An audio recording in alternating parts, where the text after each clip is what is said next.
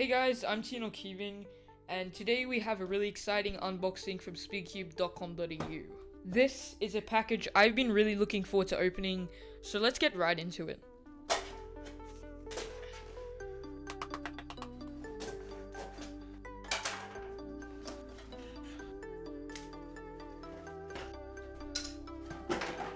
And so as you can see inside, we have the all-new X-Men Galaxy Megaminx version 2, as well as this pretty nifty little speedcube.com.au cube stand.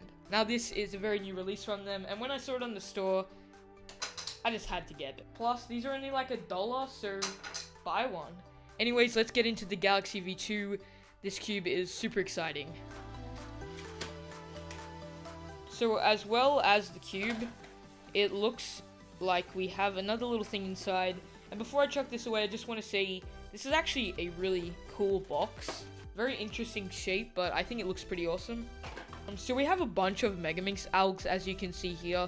This might actually be useful because I do want to learn some more. And here we have this little X-Man box. I think there'll probably be spare parts in here, but I might just double check. Yeah, I was right, there are just a little bag of spare parts, so that's pretty good if you do break one. But most importantly, let's get into the Megaminx that we want to see in this video. So before we do get into first turns, as some of you may know, this cube is actually a fair bit smaller than the V1, and I think personally this is something that I'm really gonna like, and I can already tell compared to the V1, this is just so much easier to hold. Also, as you can see, the centerpieces are more rounded, and a lot of the cube just feels more bubbly, and I think that's because, like a lot of people have been saying, this cube is almost a mix between the Alhorn and the V1, and that's really evident just looking at the puzzle. But with that being said, let's get into my first turns and first impressions.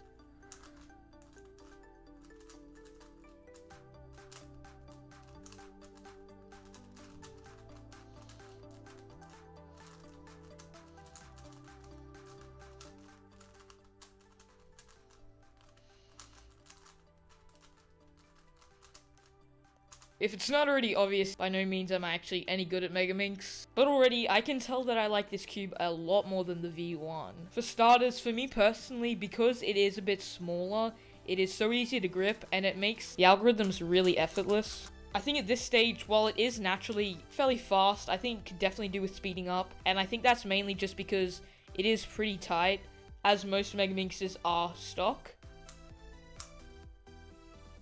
I'm not really sure what is viable for Megaminx corner cutting, but this seems alright, especially for the tensions it's on. But overall, so far, I'm really loving this Megaminx.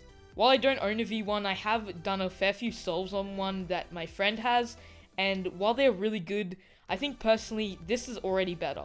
However, I definitely do think that a bit of tensioning and some lubing will definitely make it a lot better. So I think I'm going to go and tension and lube this cube, do a decent amount of solves on it, and come back with my first impressions. Since I first unboxed the X-Men Galaxy version 2, I've had a few days to play around with this cube and delve deeper into my opinion. And so far, I love everything about this cube.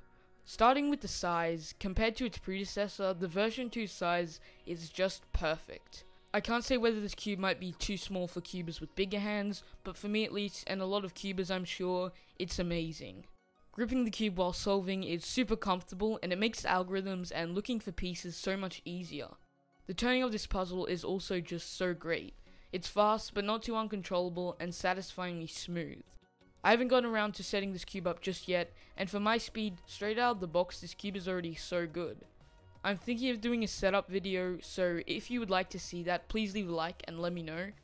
Like I mentioned in my unboxing, I am super slow at Megaminx, but since I started solving with this cube, my times have improved instantly by about 45 seconds. I think this is a result of me becoming more motivated to solve because of this cube, combined with the X-Men Galaxy version 2's brilliant performance. So overall, I really do love this Megaminx.